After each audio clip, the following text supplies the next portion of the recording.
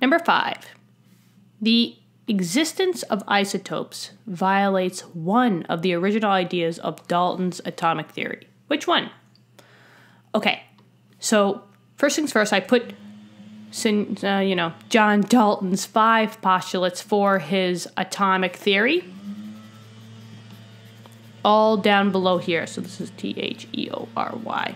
All right, so there's 5 specific postulates. We just got to figure out which one is violated in this example. Now, if you are new to this channel and you didn't do any other questions, go back to question 1 in this chapter. There's a playlist. If you're on the playlist, just go back for videos. I go into depth on these actual postulates. All right, so here we're just going to go straight into which one violates or which one is violated by talking about the existence of isotopes. So first things first, what is an isotope, right? An isotope, we should know, I'm just going to put isotope. An isotope where you have a same element, but different number of neutrons. All right? So this is an idea in which you will have the same element, but different number of neutrons. The protons, so I'm just going to put over here, the protons are exactly the same, but the neutrons are different. So for example, if I have C12 and C14, C stands for carbon, right? Now on the periodic table, PT, we should know that carbon has 6 protons because 6 is carbon's atomic number. All right, so go get your periodic tables, look at carbon. There's going to be basically 2 numbers, right? If I could guess here, I have C, and then you'll see a whole number, 6, and then you'll see probably a decimal, right? You'll probably see like 12.011. Let me know in the comments if I actually memorized carbon's atomic average number. That would be crazy. So just know that the whole numbers are always going to be your atomic number. I'll just put a number, atomic number. This is always the number of protons, all right? So for C12 and C14, we know that the protons are going to be, we know that the protons are going to be 6 because 6 is the atomic number. It's always the number of protons. But now this 12 and this 14 tells me about the atomic mass.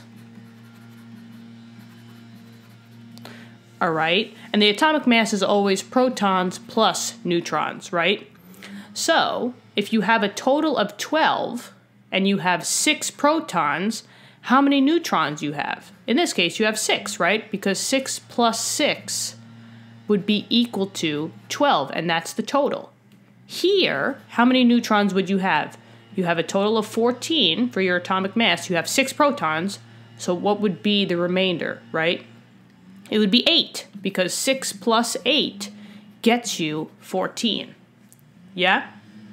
So, as you can see here, these are isotopes of each other because the protons are the same, but the neutrons are different. You have 6 versus 8. So that means that you would have different number of atoms in your element, right? So isotopes exist because there are a different number of atoms for an element, because there's different number of neutrons.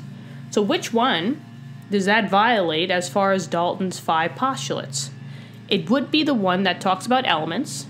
So this one is all about number 2. In number 2, Dalton's postulate says that an element consists of only one type of atom, and all atoms are identical in a single element. Isotopes, however, you could have different atoms, right? Because you have different number of neutrons. So this idea that not all carbons are created similar, right? There could be carbon 12s out there. There could be carbon 14s. So not all element is created the same, right? So there's different atoms because you have different neutrons, which gives you this whole idea of the isotope. So which one is violated? We'll say Dalton's second postulate. And you should postulate,